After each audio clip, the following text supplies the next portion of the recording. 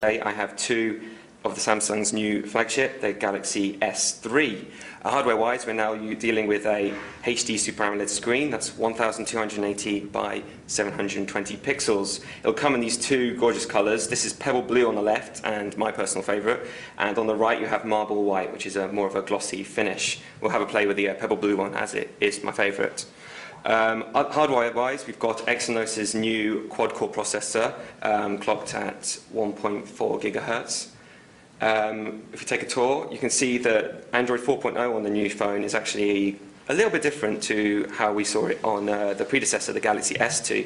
You now have a settings shortcut in this menu, and generally there's a few minor additions like a 5-app string on the bottom. We'll get into this a bit better on a dedicated software video.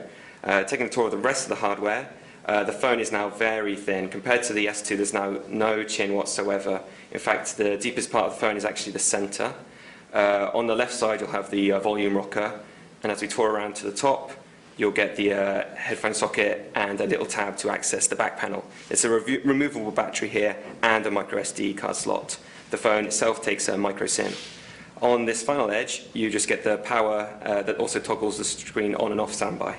And at the base, you have a MHL-compatible micro USB port. Button-wise, it's the return of the physical button. This is the global model, so it'll be interesting to see if it makes it across to the US.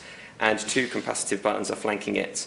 They actually all but disappear when you turn them off. It's a very nice little touch. But it's exactly like the Galaxy S2 with a menu button and a back button. If we whiz around, you can really see that Exynos processor really does its job well. If we open up the browser, you'll see, yeah, it's fast, and pinch to zoom really kind of pops out at you when you're using it. And this is navigating on Wi-Fi, of course, but obviously, depending on your data, you'll get similar speeds. Camera-wise, we've got a 1.9 megapixel camera on the front that's capable of 720p video recording for some very sharp video chats and glossy pictures of yourself. On the back, the primary camera matches a lot of Samsung's recent models with another 8 megapixel sensor capable of full HD video. The software, which is where Samsung's really concentrated, is now been updated and strengthened a lot. So while it's the same sensor, we should be able to do a little bit more with it. On the left, you'll find the flash, and on the right, the speaker grill. So that's just a mono stereo speaker there. And the whole of the backing is covered in this new glossy plastic. The pebble finish has this kind of this very nice shimmer to it. And if we take the back off, fingers crossed,